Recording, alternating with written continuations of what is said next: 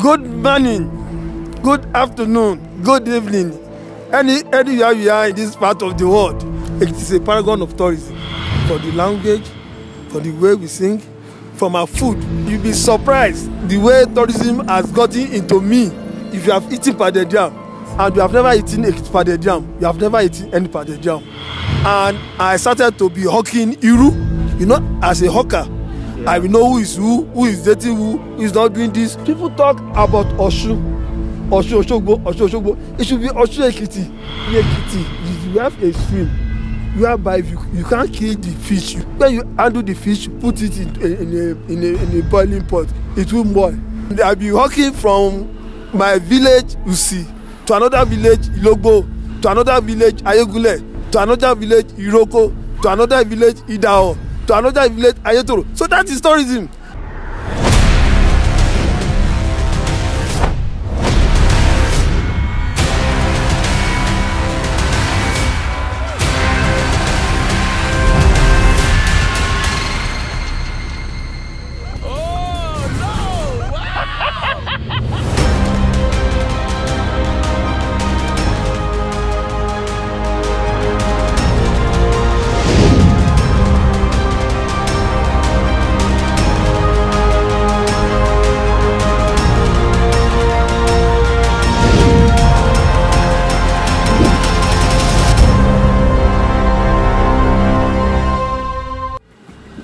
Good morning, good afternoon, good evening, wherever you are in the world. I remain your G, Arenga. Today, we are here, live and direct, at where? Ado Ekiti, in Ekiti State, Nigeria, West Africa. I have someone very special here. In fact, I really don't know what to say, because if I say it's an icon, it's like an understatement when it comes to tourism promotion. Yes. So, please welcome the Senior Special Assistant to the Ekiti State Governor on Tourism. No other person than Ambassador Wale Ojo-Lanre. You are welcome, sir. Good morning, good afternoon, good evening. Anywhere you are in this part of the world, I am happy to be on the TV screen of Aranga TV to communicate with you live from Ado Ekiti, venue Fajuyi Memorial Park. Wow! Ha! Can you hear that? Can you see how vibrant my ambassador is? No. Can you see that? So please, you know now we've done this together now. Hey, this is Ekiti. In fact, if I claim Ekiti as my second home, in fact, you will know the reason why. Oh. But however, let's meet.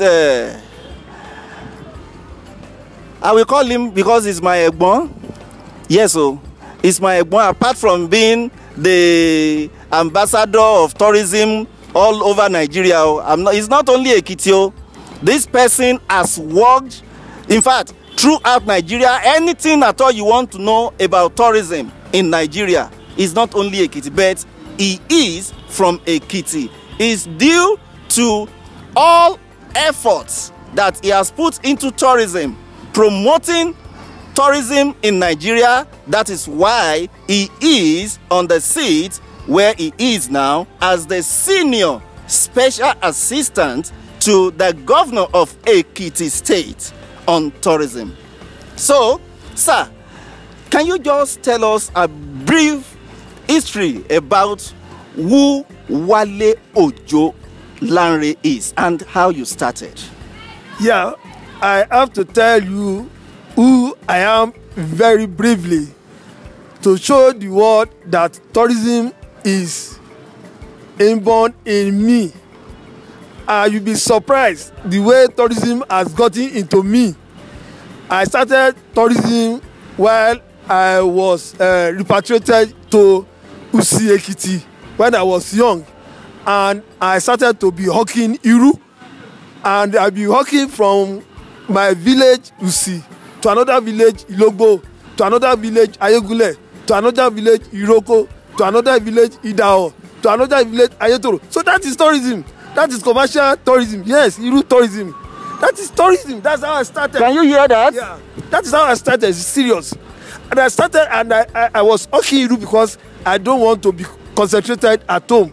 My grandmother doesn't want me to be going out, and I said the only way I can go out, maybe because of my restlessness, maybe because we were brought from Mede to a village, and I've been exposed to this kind of life, you know, going out with all KBCs, going out with chief for Mede, doing all these social activities with my father. So now being brought back to a village, being localized in a room, just because somebody, so they brought somebody, so you understand. So I have to. So I started tourism through, and I'm able to know a lot about those towns. Those towns, many things they don't even know about the towns. You know, as a hawker, yeah. I will know who is dating who is not doing this, who is doing this, who is stealing. I know all those things. So that's how I started. But really, like I said, I went to school, schools. I started from Saudi Grammar School, Career Koko. I went to the State College of Art and Science. I went to University of Obafemi University Ile-Ife. I went to University of Ibadan. I went to Lee City University. So, but I was pushed into tourism, real tourism, when I joined the Nigerian Tribune. This is the oldest and the only surviving independent newspaper in Nigeria, founded by Chief Obafemi Awolowo in 1991. I started as a rookie reporter. For rookie reporter, I was posted to officials desk. For officials desk, there was a shift in the editorial. Maybe they thought they want to frustrate or challenge me to another thing. They posted me to the tourism desk, and we thank God. Here we are. Through that, I'll be able to, at least now today, I've been to 68 or 69 countries of the world. Yeah, 68 countries of the world, and today I've been ordained as the Goodwill Tourism Ambassador of 2 countries in Nigeria: Republic of Cote d'Ivoire, and Republic of Indonesia. Wow! And to the grace of God and to the good gesture of Dr. John Kayode Fayemi, who always believed to saddle with whoever has the content, who he feels he can do it, now making me the senior special assistant to him on tourism development. Before, I was Director General, Ekiti State Council for Art and Culture, and during this time, I was able to take the council to Hungary to perform internationally, locally. We perform in Hungary. We perform in Hungary. We were in Abeokuta. We were in Benin. We were in Benin 2019 NAFEST. Ekiti came first in innovation and creativity. Wow. Yeah, Ekiti became first in innovation and creativity. We thank God. Oh, I'm sure you can say that we are in the right place. Whenever you are talking of tourism, I'm endorsing it now, and I'm saying it now, that Ekiti State should be your first port of call whenever you visit Nigeria. Yes, that's to those of you in diaspora. And for those of you in Lagos or other parts of the country, you need to visit Ekiti.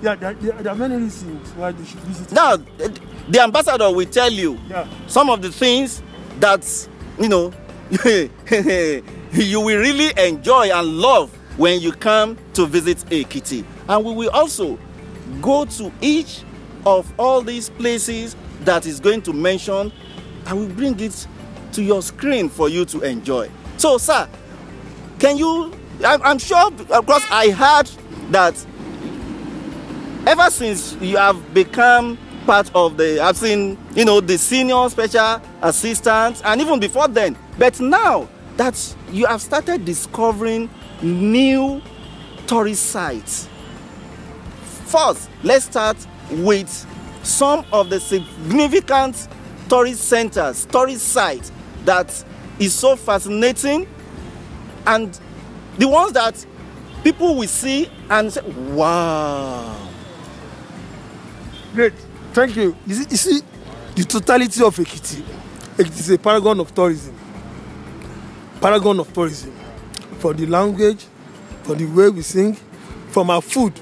If you have eaten pounded yam, and if you have eaten pounded yam, and you have never eaten Ekiti pounded yam, you have never eaten any pounded yam, the difference is clear, number one. So if you are in Nigeria, either you are in Nigeria, you are outside Nigeria, and you want the best of pounded yam, Ekiti is the best pounded yam. You have to come to Ekiti. That's number one, food tourism. Just keep that one. Of course, that is it. If you must eat Ekiti pounded yam. There's no pounded yam 24 hours, I assure you. So talking about fantasy, there are many things in Ekiti that is nowhere, or that is even somewhere you have to travel. Let me tell you, I will shock you now. It is, if you go to South Africa, the Cape Mountains, if you go to Budukatu Ranch, what do you go there to visit? You go to Budukatu Ranch to experience walking in the cloud. You know, you'll be walking in the cloud.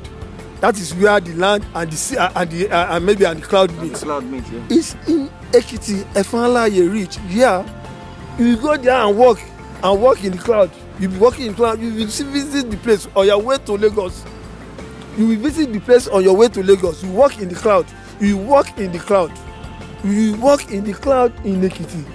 That's number one. Secondly, you have been talking about rock. This place is Oriokuta, Isalokuta, something Abeokuta. I don't want to be specific. But in Ekiti is the only place in the world where you have a rock. And under this rock, there's what we call amphitheater, a natural amphitheater naturally created amphitheater, that can contain 250 guests. You are going to, if I'm telling you that you are going to see the place, you will visit the place tomorrow. A natural amphitheater with 7 caves and a tunnel. Natural amphitheater that contains 250, that can contain 250 guests. 7 caves. Yeah, 7 different caves. We have room and parlor, we have bedroom, we have extension. We don't know. If you don't know those people who created it, whether they are Gomin, whether they are ghosts, whether they are those ancient people of all those words. But you go there, it's in Ekiti. And in Ekiti, you have a stream whereby you can't kill the fish. You go there, you can't, when you handle the fish, put it in a boiling pot, it will boil. Yeah, you come and see that in Ekiti. It is all in Ekiti. Ogun, the god of iron. Ogun, the god of iron, is a saint in Brazil. I was in Brazil in January. I came back around February before the you understand? Ogun, the god of, in Brazil, Ogun has been canonized as Saint George. You understand? And a day, a special holiday, national holiday has been declared for Ogun. Ogun sank here. Ogun is in Ekiti. You see, you visit where it sank, you see the sign, the machete, the sword, all his appurtenances are there. Yeah. People talk about Osun Osogbo. It should be Osun Ekiti. Because, of course. No, why are you looking at this, my brother? It should be Osun Ekiti. What is Osun Osogbo? Come. How do we relate? The origin of Osun Osogbo is in Ekiti, Igede Ekiti. Yeah, that is the origin. Where Osun moves to Osogbo is here. So before any Osun festival, 7 days before any Osun festival could take place, the people of Osun Osogbo will come here and do the necessary. Seriously? Of course. It is if you go to the Afin of Ataoja, they will tell you, I've been there, I've talked with Ataoja and the wife, I've been there. So it is there, but many people don't know about all this. You understand? And it is in this Ekiti, you'll be shocked, that the only palm tree in the world, go and feed on, the only palm tree with 42 heads is in Ekiti. 42 heads. The only palm tree with 42 heads is in Ekiti. The only palm tree that has 42 heads is in Ekiti. You will go, it is in Logbo Ekiti. Yeah. So there are many and many of such. And let me tell you, the only museum, this is Fajuyi Park, where you are, is where we bury the paragon of the Yoruba person as a reliable man that you can do business with, that you can rely on. This is where the man was buried. And this will be everything. Okay, sir. Can you please tell us a little history of the late Pa Adekunle Fajuyi? The great Colonel Adekunle Fajuyi was born in Ado-Ekiti. He joined the Nigerian army out of great passion to serve his fatherland.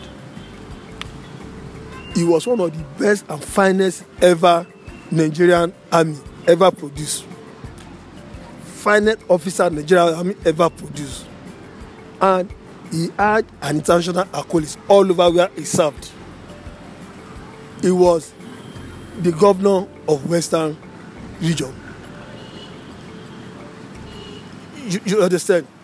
And during this period, when he was governor, the then head of state, Aguiyi Ironsi, was visiting. And it was when he was visiting Ibadan, Western region, that the coupist now has to come to kill him, to execute him, to eliminate him in Ibadan. And the man said, no, he's my visitor, I'm his host. You cannot kill him. If you want to kill him, you have to kill him. They said, no, we didn't come for you. You're a good officer, you are this. I said, no. When he was in the north, he was visiting the north, you did not kill him. He was in the east, you did not kill him at his own. Why are you not coming to Ibadan to kill him? I said, I should allow you to kill him. That we have set Nigeria into place, and that we have made the other tribe of Nigeria to destroy us. He said, no. So he forced himself. He said, if you have killed my visitor, you're going to kill him. And that's why he was killed. That is where we are here today. And that is why you can see this park is path for freedom, it's path for peace, it's path for love, it's path for reliability, it's path of dependability. And this is why you can see you can feel the air now. It's different from the here, the atmosphere here. It's different from the atmosphere of where you are staying or where you are coming from. This is the magic one of Fajuyi Memorial Park. Come and visit and feel it. I think you have to tell them. Yes. So you've heard from the horse's mouth. Now, sir, what message do you have for Nigerians in diaspora, and most especially what do you, is it Ekitians or what do you call them? Yeah, Ekitians, let us say. Let's say the Ekitians. So what message do you have for them, sir? I have a great message for Nigerians. Number one, Ekiti is the only place again that you can see the warm and the cold stream flowing together in the same place. Warm, cold water flowing in the same place. And you find what makes this warm. The cold and warm water. It is only Ekiti you can have that resource. And in Ekiti too, we have one of the best fascinating waterfall at Ipole Iloro. Yeah, you fall in love when you get there tomorrow. Yeah, you fall in love, you're going to tell him. And what we are telling Nigeria is that for whatever it is, if you want a place you can visit for tourism, for culture, for value, for food tourism, for religious tourism, Ekiti is land of prophets. Ekiti is where God answered prayers quickly and fastly. Yeah. Most of the prophets all over Nigeria, they converge on Ekiti on several months. I mean mountains of prayers. Monte Babalola.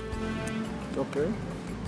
You remember Baba Babalola? Babalola, the founder of CAC's church, has his mountains, his prayer mountains, his religious travels, his watering holes are all in Ekiti. In Ido-Ile is one of the most patronized, what we call religious tourism site in Nigeria. Yeah, and they have turned the place Ekiti, mountain where God answers prayer. So when you are coming to Nigeria for religious tourism, for food tourism, for aquatic tourism, for ecotourism, for cultural tourism, for entertainment, just visit Ekiti.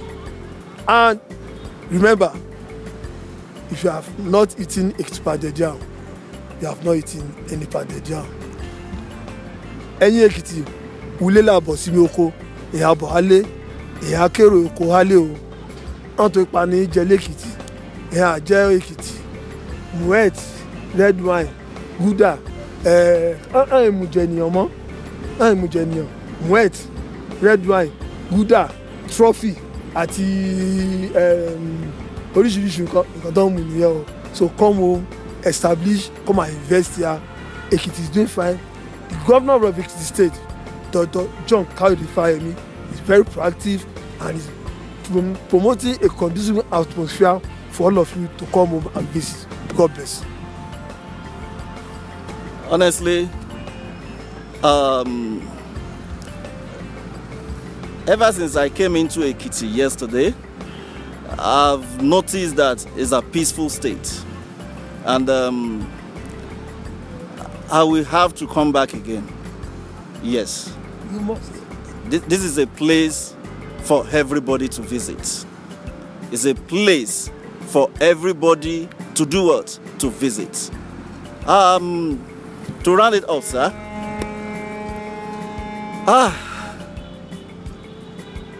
Where do you see tourism in 10 years' time? Oh. Yeah, in Ekiti, right? Yes, sir. I'm praying tourism will grow in Ekiti. Let me tell you why I'm saying it. For anything to grow, there must be one, the fundamental legal framework must be planted. Dr. John Kayode-Fayemi has planted the legal framework for the growth of tourism by passing the tourism law this year. So it is not just everybody's business. It is everybody's business, but with regulations. And when there are regulations, it will grow. You know who to talk to, you know what to do. You'll be able to get the better precise statistics. Precise statistics. You know what happened last year. There will be proper documentation. There will be proper progress. That one is set. So I'm very sure with this, it's not one governor will now come tomorrow or another tomorrow and say no, they are not going to do all those things. Secondly, Governor Kayode-Fayemi has even I've enacted a law too, yeah, that ensure that whatever the predecessor in office embark on, the one coming must complete it. So there's no abandon project for any project. So whatever we are doing now, I'm very sure it will be sustainable. And I believe with whatever we are going to achieve in the next two years, every interest, every stakeholder, every person in Ekiti State will understand the import and value of tourism, and they will always embrace tourism policies and strategies. Thank you. Well, you've heard it all. So, it's on this note that I'm going to bring this interview to an end. Till I come your way same time with another wonderful and interesting video, I say bye-bye and Order!